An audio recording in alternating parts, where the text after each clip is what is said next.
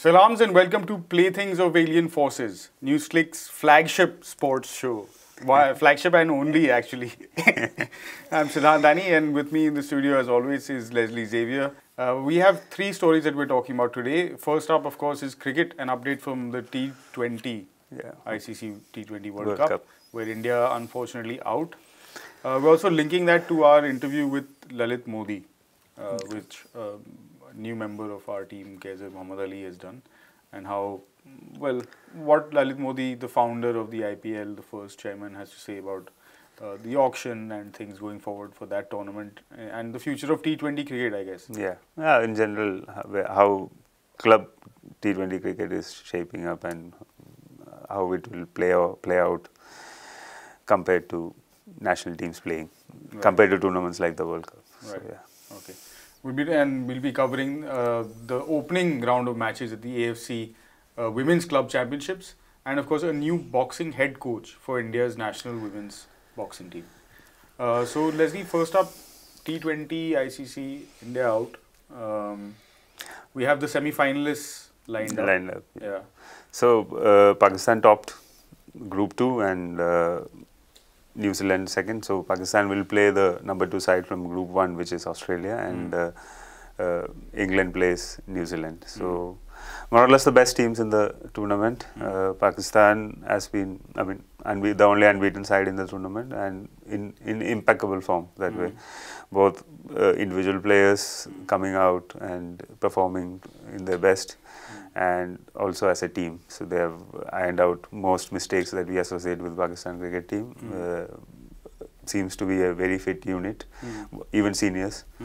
And whatever plays in between the ears, it's more or less well-oiled, it seems, and pretty disciplined as well. So it would be an interesting matchup against Australia. They're also playing decently, but again, if you look at the form displayed in the tournament, I would give Pakistan the advantage there.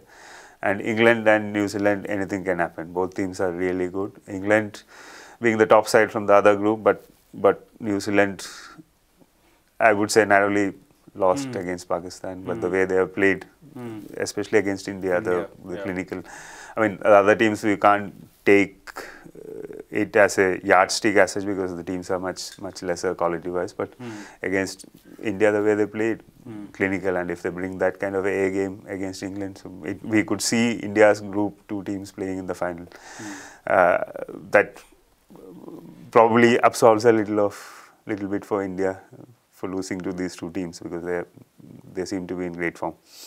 Having said that, India's loss, it clearly is an underachievement. They clearly, the players as a team, they didn't click, they didn't play to plan.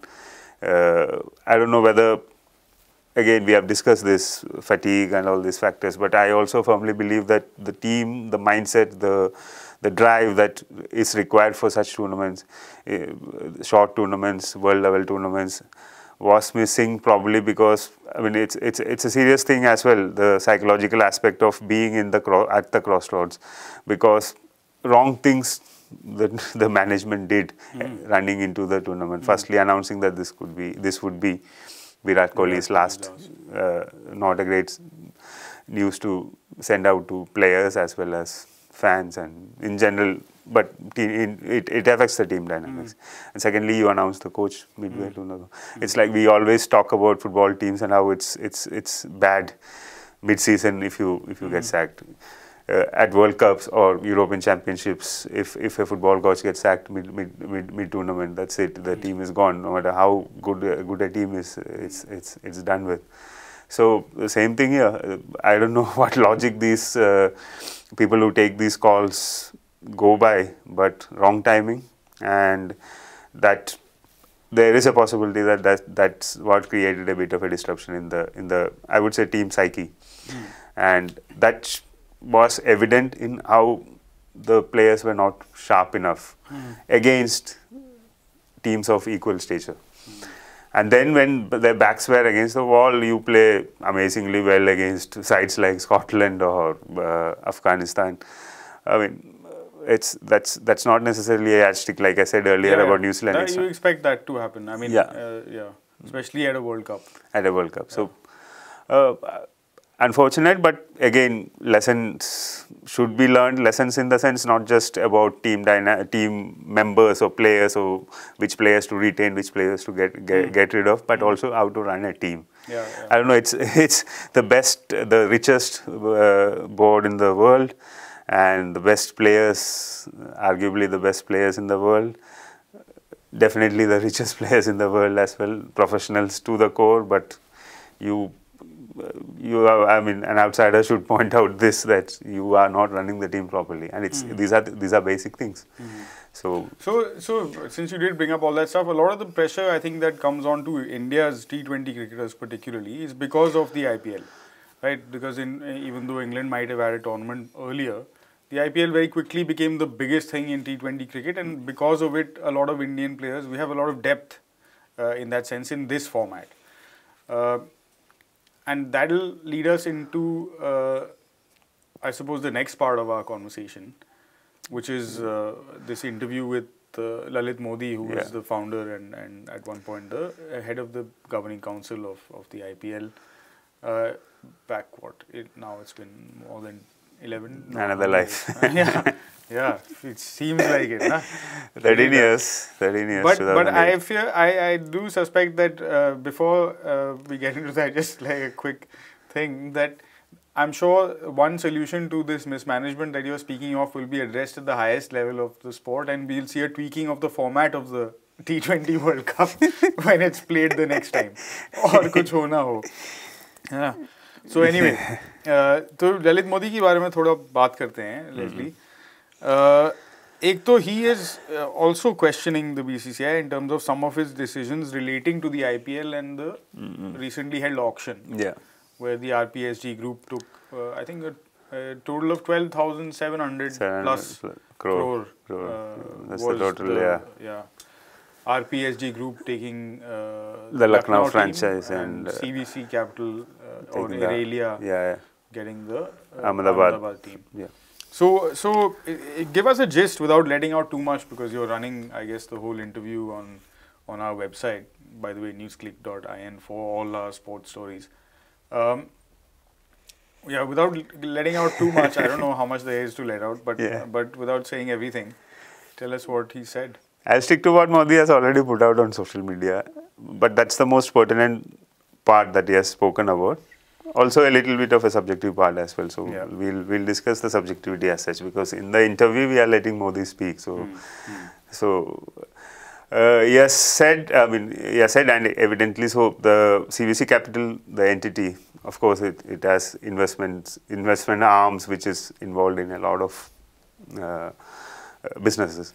So one of their businesses is in betting firms, with betting firms. So they have subsidiaries which are betting firms. So betting being a touchy subject in India, and as far as legal framework is concerned, there is not exactly a set of clarity whether it's legal or not legal. If, for instance, if you just Google is betting legal in India, you will have 3 different answers. So it's a state subject, and so states have a right to decide whether betting can be allowed, gambling can be allowed or not allowed. It's there in horse racing, but it's not there in any other sport. And of late, as we all know, online betting is possible from India, because all these entities are based outside, abroad. Their servers are outside, so they are not operating from India technically, and so that is possible. So it's a open world that way, and we also know that the BCCI, I mean, technically, again, there was a court order saying that they are not gambling firms, betting firms as such, but Dream 11, for instance, they were IPL title sponsors last time around. Fantasy sport. Fantasy sport. Finally, it's of course it's linked with what the action that happens. So it is in a way gambling, but not necessarily gambling, because the person's ability, judgment, everything is involved. So it's apparently a game where the mind, it's a sport. It's along the similar, I think, logic that betting or gambling on horses was allowed in India. In India, that was the same kind of approach. Exactly. So when we consider all these factors and Lalit Modi's statement that BCCI should review the bid of CVC Capital because they have money coming from these sources, and since betting is, I mean, ambiguous, betting rules are ambiguous in the country. I wouldn't say illegal because that would be wrong.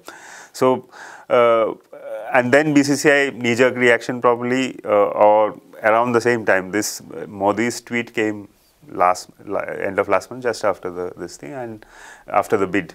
So, BCCI coming out and saying that they are going to investigate this situation. It is actually insulting our collective intelligence as such, no? Because that kind of a scrutiny should have happened when the bid papers were submitted, and so the decision whether their sources or their subsidiaries have some links which we don't like, as BCCI doesn't like, that should have taken at that point, but they did not. So, and these are serious money that are involved. This is a serious business, so they should be very clear what the rules are, what the framework is, where the boundaries are.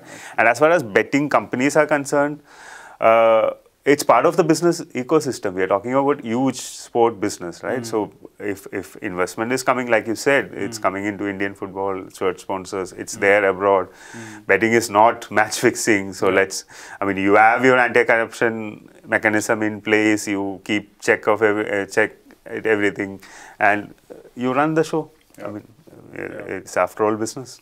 And a lot of sport is in some ways funded by this kind of, the National Lottery, for example, in the UK, that a lot of that money goes into sport. In India, we see local level, clubs going around and doing localized lotteries to raise money for their small expenses for the season and stuff like that. So it definitely warrants a larger conversation than just, but maybe perhaps because it's come into focus because of the IPL. It's not the first time. A lot has been done on this with Mukul Mudgal and the Lodha committee also.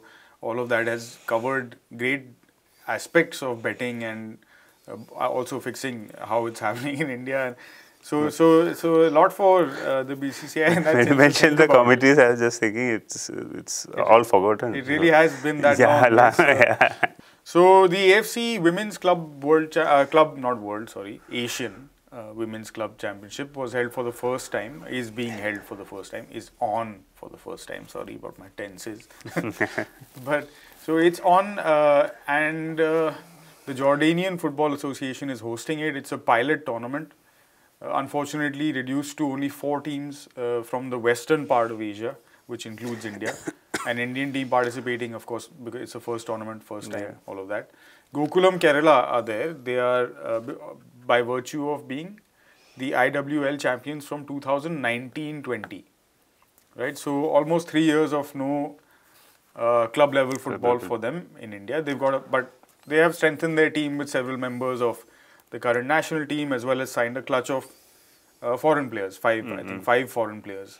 Again, I think this is the first time that there were a couple of Nepal players who were playing in India in the women's team 2-3 years ago as well.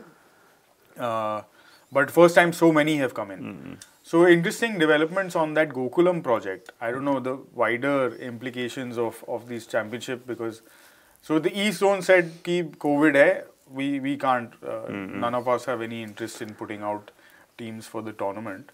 So it's just between the 4 countries from the West. And India, Gokulam, lost their first game by 1 goal, 2-1, that ended against Amman Sports Club.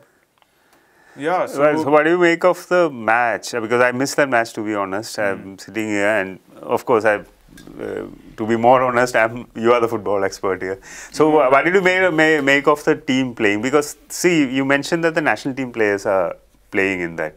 And these national team players are supposed to play the Asian Championship next year. And they have not had any match practice that way. They are in camps. And so now they are getting match practice, which is a good thing. Which is a good thing. Yeah, they have finally been able to get together, have a camp, leave the country. They played a few games against very strong club sides as well as some national teams, the UAE and such. So there are very few countries willing to really host Indian teams But because some of these are longer term exposure trips, it's at least happening.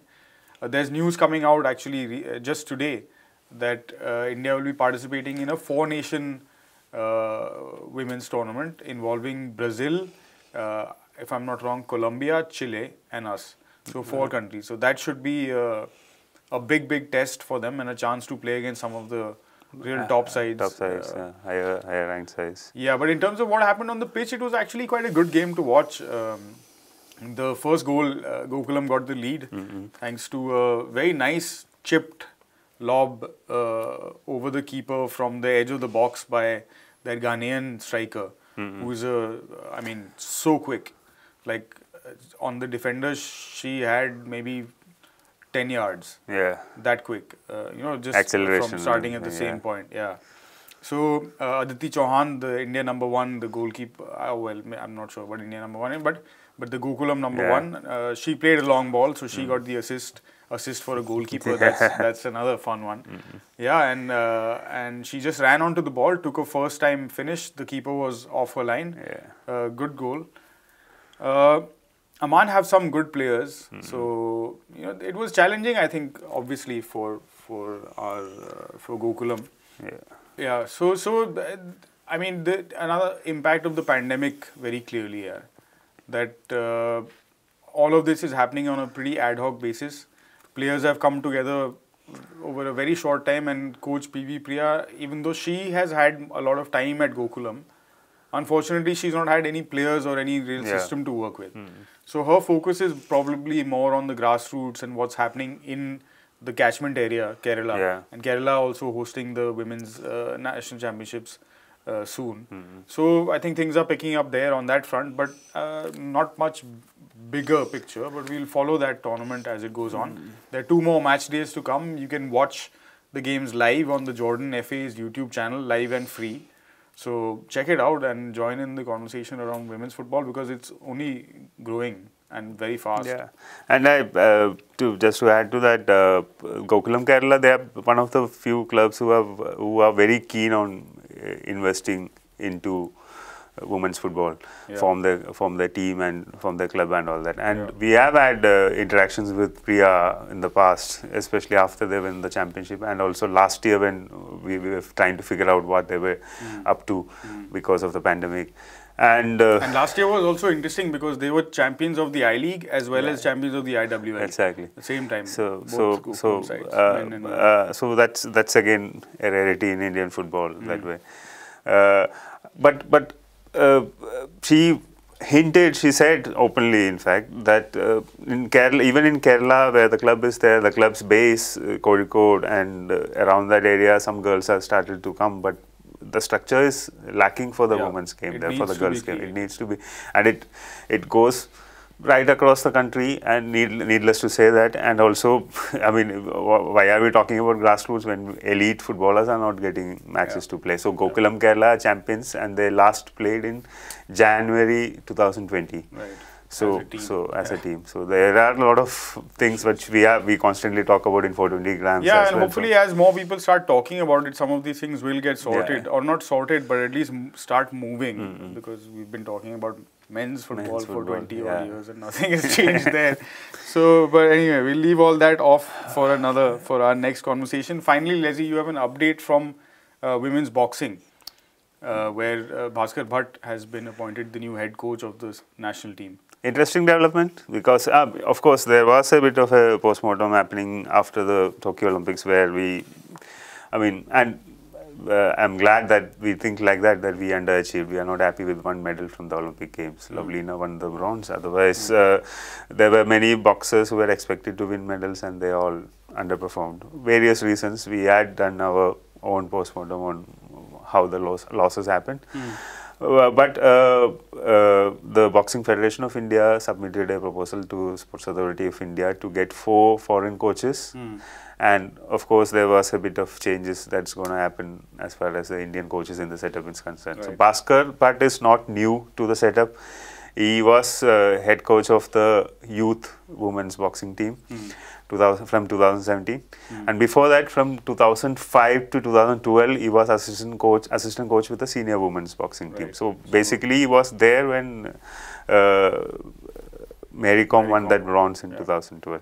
So and as quite a lot of experience in the camps, and more interesting than that, Bhaskar Bhatt was the coach of the youth team which finished on top of the medals tally at the World Youth Championships earlier this year in April. 7 medalists in the women's team in that tournament, and all those 7 women would be graduating into the senior ranks. Some are already there, others will be there soon.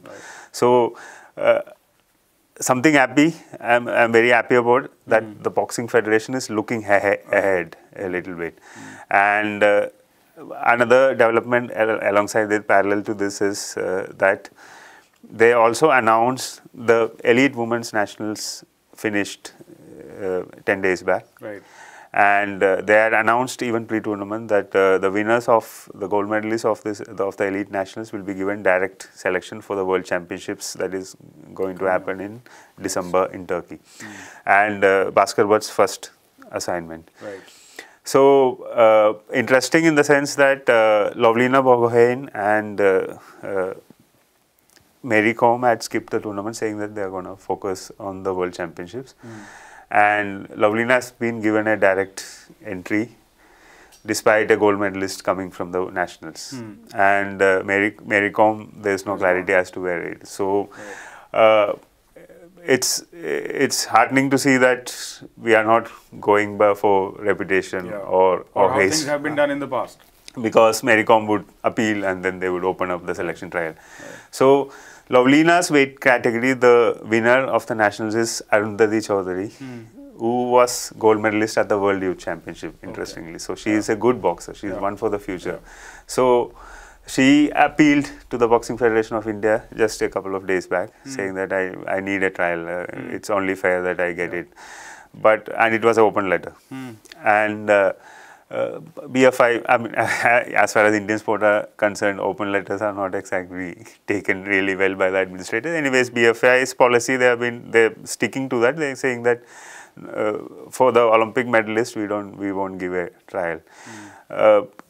I disagree with that logic, because you're looking at a youth world champion and you're denying her a chance to have a competitive bout against an Olympic medalist. It will only help Indian sport.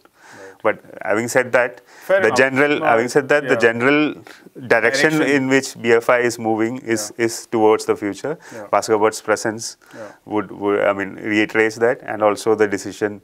I mean, I don't know whether it will change, because Mary Kom is pretty powerful in the boxing setup. But as far as now is concerned, the decision seems to be taking the young crop of boxers coming up into the higher level, into the senior team. All right, and I think we can all expect a piece from you soon with all of the implications, the wider implications of this, so that we can understand it better when it's down on paper. And also some of this will clear up in terms of the appeals process. Exactly, appeals process, and who is going, who is not. Right, that does it for us today then, Leslie. We've gone over time as usual, super fast. Bola to tha, lekin hua nahi, but koshish jari hai.